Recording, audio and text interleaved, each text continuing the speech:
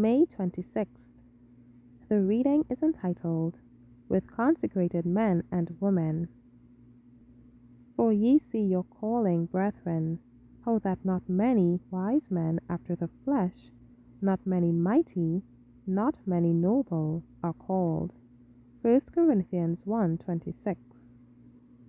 Not all can fill the same place, but every one who yields himself to the consecrating influence of the Holy Spirit will be under the control of Christ, and for consecrated men and women, God has made full provision. He will carry on his work by a variety of ways and instruments.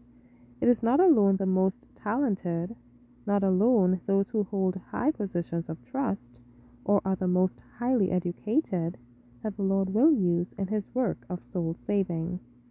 He will use many who have had few advantages. By the use of simple means, he will bring those who own property and land to a belief of the truth, and these will become God's helping hand in the advancement of his work. It is not always the brightest talent that accomplishes the most for God. The Lord can speak through anyone who is consecrated to his service.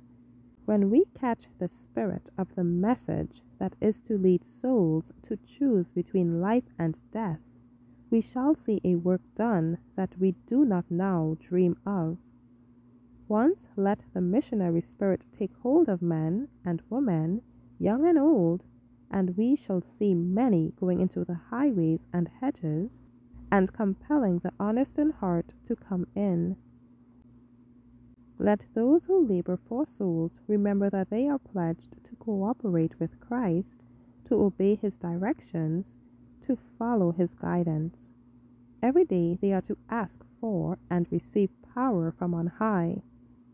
They are to cherish a constant sense of the Savior's love, his efficiency, his watchfulness, his tenderness.